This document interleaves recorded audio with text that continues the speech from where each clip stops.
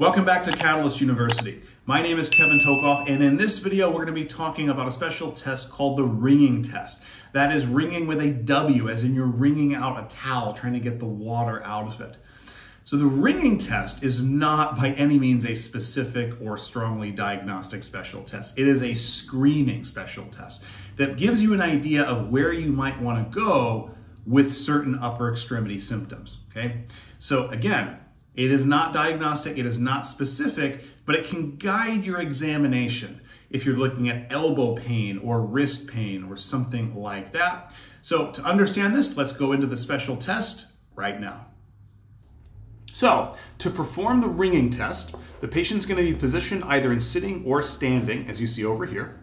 And you're going to need one of two things to do this test. You're either going to need a rolled towel like this, like you're actually going to wring out a towel, or if you have a flex bar in your clinic, you can also get by with one of those. So the patient is instructed to tightly grasp this rolled towel with an overhand grip, or if you're using a flex bar, you can do that as well. And they're going to grip it tightly. And then the patient is instructed to wring the towel like you would if you're trying to squeeze water out of it.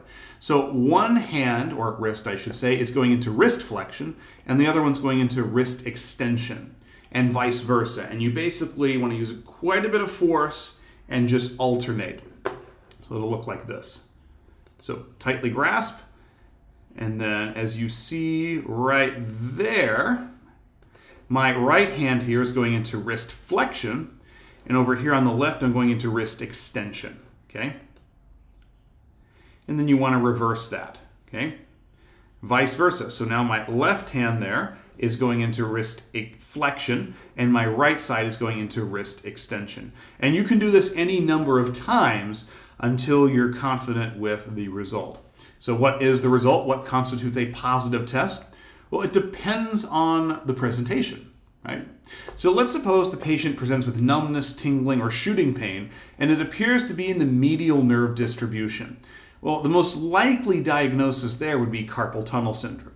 Now, this is not an exact diagnostic test. So if you suspect, based on the results here, that the person may have carpal tunnel syndrome, you're going to follow that up with more specific carpal tunnel syndrome special tests, okay? You should not rely on this test as a definitive diagnosis. This is basically a screening special test. So based on the result here, you would go and dive in further. Now, what about elbow pain? Well, in this test, let's say I'm talking about my right elbow over here. Well, in one part of the test, it goes into wrist extension, and in the other part of the test, it goes into wrist flexion. So let's start this over, looking at the right elbow. Let's say that's my symptomatic side. Well, right there, I'm going into wrist flexion. Now, if you remember, the wrist flexors tend to be affected in medial epicondylitis, so golfer's elbow. So if in this position, for the right side, I had pain reproduction on my medial elbow, then that would warrant more special tests for golfer's elbow or medial epicondylitis, okay? Let's continue the test. For the right side, I'm then going to reverse it, okay?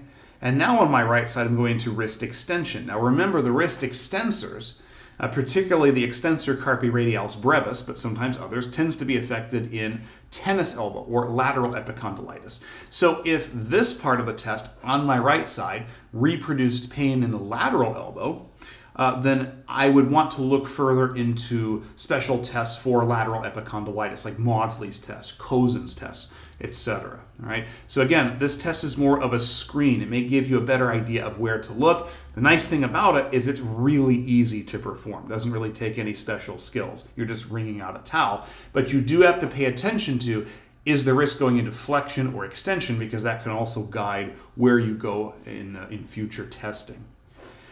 And again, wrist pain. Now, wrist pain is very broad here. It could reproduce wrist pain, but again, the diagnosis here depends on the exact pain location and other subjective and objective findings, okay? So it could reproduce wrist pain more on the radial side. It could do it more on the ulnar side. If it's more ulnar, then maybe you should look at the TFCC, okay? If it's more radial, maybe you should look at de Quervain's tenosynovitis or something like that, Okay, so again, just a screening special test. It is not exactly diagnostic. It kind of guides you where you may want to go from there. Okay, so hopefully this video gave you a good understanding of the ringing test. Make sure to like this video, subscribe to my channel, and hit that notification button for notifications for all videos in the future. Thank you so much.